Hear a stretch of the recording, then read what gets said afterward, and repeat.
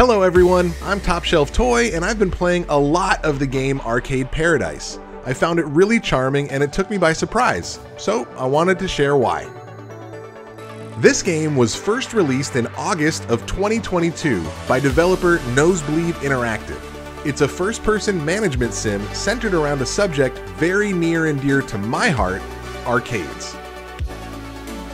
In Arcade Paradise, your character has been sort of forced to run a laundromat. Your dad doesn't see you as responsible and thinks that managing one of his old properties is a good way to get you quote-unquote on track. As you check out your new job, you learn the chores that you need to keep the place running.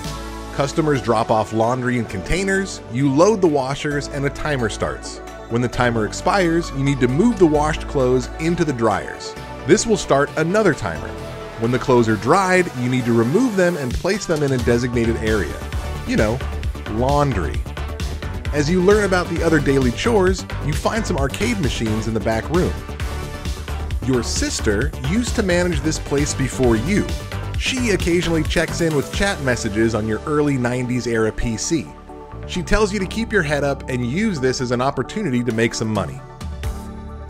When you ask about the old arcade cabinets in the back room, she tells you that she got them back in the day, but never really ran with the idea. Your dad was against it, unsurprisingly. When you notice that those cabinets are full of quarters, you decide that getting newer games and better machines would probably keep the customers around while they wait. That could even end up generating more income than the laundrette. Your sister tells you to buy a couple of new cabinets to fill the available space and to see how much they make. If you could put together some figures, you might be able to convince your dad it's a good idea. At this point, the game stops holding your hand and you begin your journey. You earn money by keeping things tidy and running the laundrette, and managing a small but growing arcade out of the back room. You use your banked profits to purchase new game cabinets or things that will help out with your chores, like larger trash bags. When new games are dropped off, you decide where you want them on your floor plan.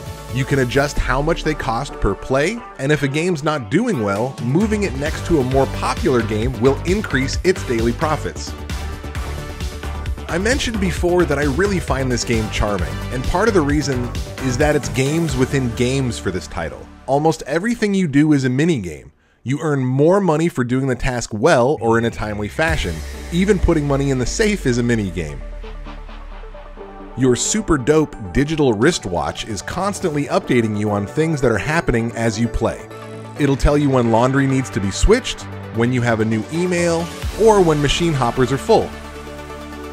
For me, the real magic of Arcade Paradise is the games themselves. Every game in the arcade can be played. It's fantastic. As far as I can tell, each one is an original creation. The development team really did a great job. The games are clearly made from old school classics, but the new tweaks make them feel refreshing and familiar at the same time. There's all kinds of games to purchase and play. You can check out their popularity on the online website, and they're delivered the next day. I also really liked that it's not only video games. I spend a fair amount of time on the dartboard or shooting pool. There's even a jukebox. All in all, Arcade Paradise is a solid management sim with a lot of little details that add character and fun. The art style and aesthetics really tie the whole game together. You can practically smell the old carpet. A special thanks to Nosebleed Interactive for this touching story that really reminded me of a time when arcades weren't so few and far between. And thank you for watching.